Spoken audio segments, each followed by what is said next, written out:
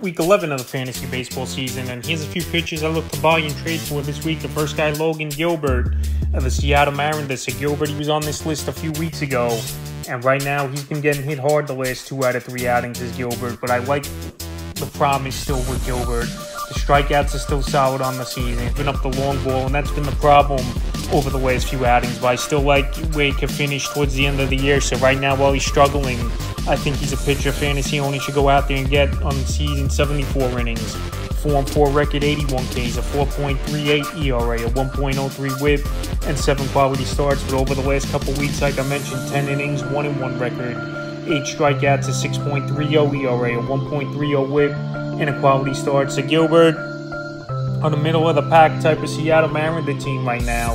The division I know has some good hitting teams like the Texas Rangers and the Houston Astros, but Gilbert, he's a solid pitcher, one of their top prospects over the last few years, and came up last year. And just like I said, the last 2 out of 3 outings have been tough for him versus good hitting teams. May 30th versus the Yankees, 4 innings, got the loss, 7 hits, 5 runs, a walk, 4 Ks in that one. Then June 6th at the Padres, who have great hitters but are just struggling for whatever reason this season. 7 innings, got the win, 3 hits, a run, 2 walks, 6 Ks, a quality start.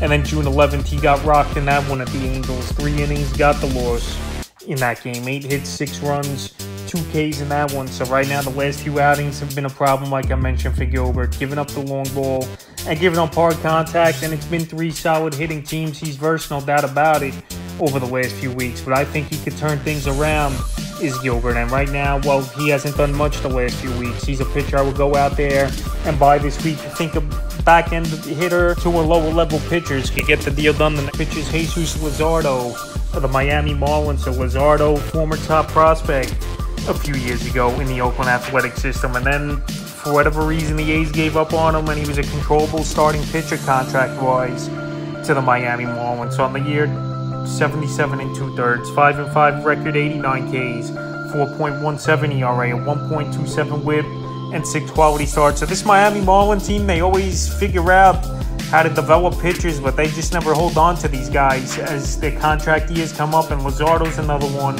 Yuri Perez obviously in that rotation. Sandy Alcantara, who's been an ace for them, even though this season he's having down years. They always find pitching here as this Miami Marlins team, but the last couple weeks here has been a struggle for Jesus Luzardo. 16 1/3, 1-2 record, 19 Ks, a 6.06 ERA, 0.86 WHIP, and a quality start. So right now, while he hasn't done much over the last few outings, here's Luzardo. He's definitely a guy we'll go out there and make a deal for, and I don't think you got to give much at all. One of your utility hitters or middle infielder who's decent could get the deal done, I believe.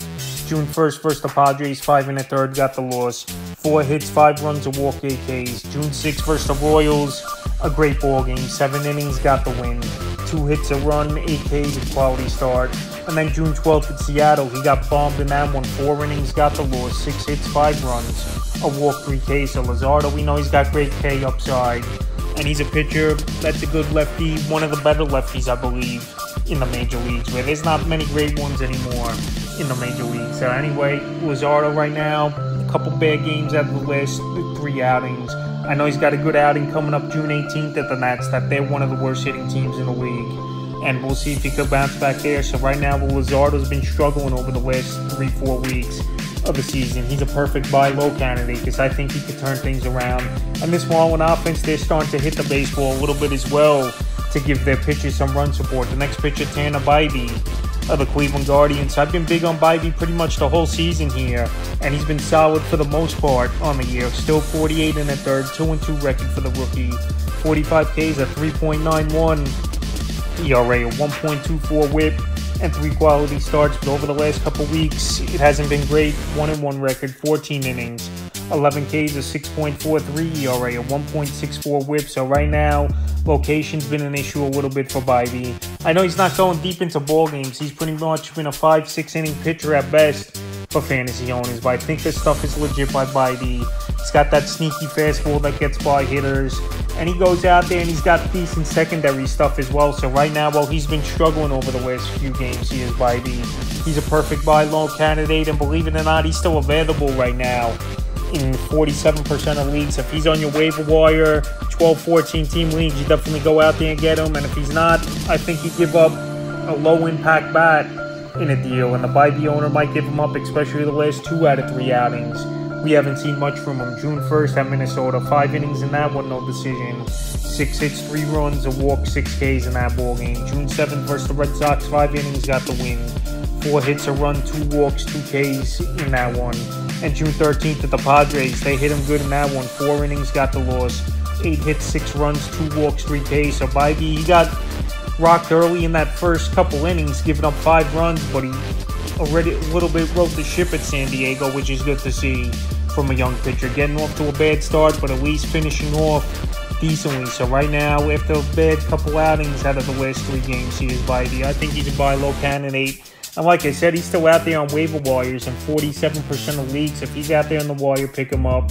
And if you could get him in a deal, which I think you can, and not have to give up much, this would be a time to do it. The next pitcher, Bryce Elder, the Atlanta Braves. Elder, I know he's pitching over his head the first few months of the season here, but the last 2 or 3 outings, he's definitely struggling and come back to it. But obviously, he's on a Brave team, one of the best teams in the league.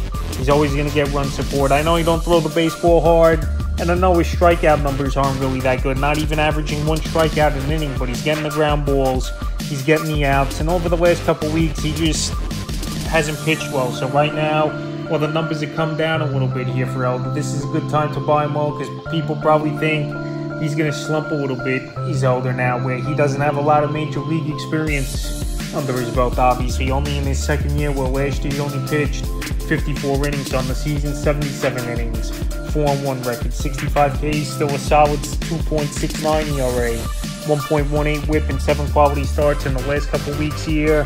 Like I said, teams are starting to figure him out a little bit more, with more film on him and being a little more patient at their at-bats. 11 in the third, 1-1 record, 9 Ks, a 7.15 ERA, 1.32 whip. So right now, I think Elder will be fine. His next outings versus the Colorado Rockies, that ball game will be in Atlanta as well, where I think he'll bounce back. That Rocky team strikes out a lot as well and has trouble putting the ball in play. But anyway, the last few outings, like I said, haven't been all that great for Elder, and this is why he's a good buy low candidate. May 30th at Oakland, 7 in the third, 5 hits, a run, 3 walks, 5 Ks, a quality start. June 6th versus the Mets wasn't the greatest outings. He got off to a horrible start, giving up 4 runs in the first few innings, but then bounced back, 6 innings, got the win. 4 hits, 4 runs, 2 walks, 8 Ks. And then June 11th versus the Nats, he got hit hard in that one. 5 in the third, got the loss.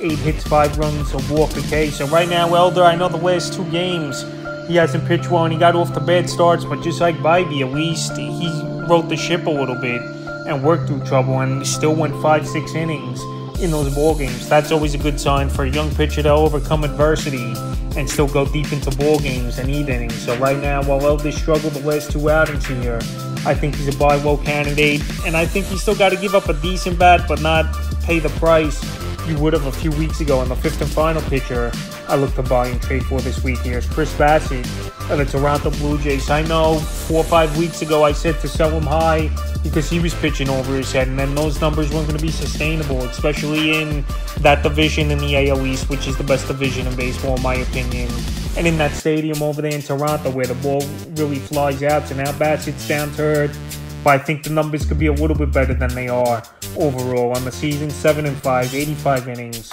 75 Ks, a 4.02 ERA, a 1.13 whip, and already 10 quality starts on the season, which is amongst the league leaders this year. In the last couple weeks here for Bassitt, 2-1 record, 18 2/3, 18 Ks, a 4.82 ERA, a 1.02 whip, and 2 quality starts in the time. So Bassitt, like I said, this time of month, the teams start to get their hitting going a little bit with the nicer weather, and that's just what happened to Bassitt at Camden Yards a couple nights ago. Still going out there, and he's still pitching good baseball overall on the season. So the last few games here for Bassitt, June 2nd at the Mets' former team, pitched to Gem, 7 2/3, 3 hit ball, no runs, 8 Ks, a quality start. June 7th versus the Astros, 8 innings, got the win in that one. 4 hits, 2 runs, 5 Ks, a quality start. And June 13th at Baltimore, like I said, after 2 outstanding outings for Bassitt. Then he got bombed in that one. 3 innings, got the loss, 11 hits, 8 runs, a walk, 5 Ks. So the last 4 outings, 2 great ones and 2 horrible outings for Bassitt. And that's the problem with him at times, inconsistencies.